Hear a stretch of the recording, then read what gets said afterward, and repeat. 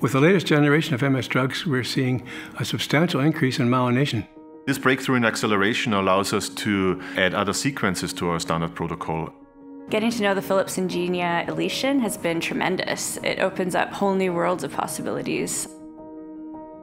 We're a very busy site. We have many studies, and there's close to 70 principal investigators who developed their careers at our site. We also have many clinical trials running in parallel. Some of them have been around for 2 years, the longest is 15 years.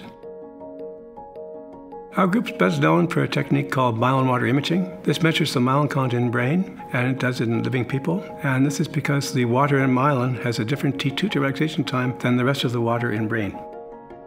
Several of our clinical trials follow the development of myelin water content in normal appearing white matter in MS patients. With the latest generation of MS drugs, we're seeing a substantial increase in myelination.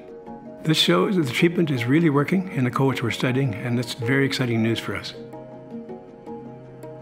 So my main line of work is translating quantitative and biologically specific MRI methods into clinical use. Since I work a lot on multiple sclerosis, I've been really passionate about the impact of myelin imaging. So myelin water imaging has greatly benefited from the Philips Ingenia Elition.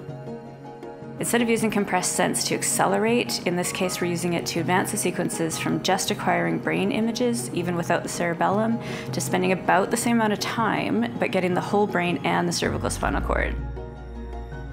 So I focus on quantitative MRI of the brain, and my group and I are mainly interested in the mapping of magnetic susceptibility and myelin content of tissue.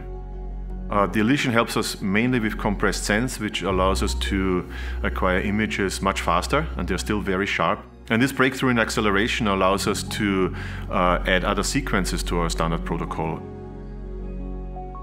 So we're still using traditional images like FLAIR for lesion identification, but now there's a real push towards newer methods like high-resolution 3D T1 weighted images for volumetrics and susceptibility weighted imaging.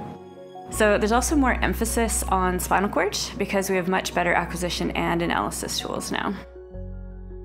So the new gradients and compressed sense on the Elition allows us to acquire quantitative susceptibility maps and susceptibility weighted imaging in just 1.5 minutes. And for 3D FLAIR we also use compressed sense heavily, and it allows us to push the spatial resolution to very high levels. And I have the feeling that radiologists will more likely adopt these 3D scans because they look beautiful in all three planes. The same goes also for 3D T2 weighted scans and 3D T1 weighted scans. Another thing that we're doing more now is diffusion tensor imaging. We can make DTI scans much faster, and now it's much easier for us to add these scans to the standard imaging protocol. So having access to such a wide variety of imaging parameters and the high quality images means that we're getting better at detecting lesions and monitoring and diagnosing in MS.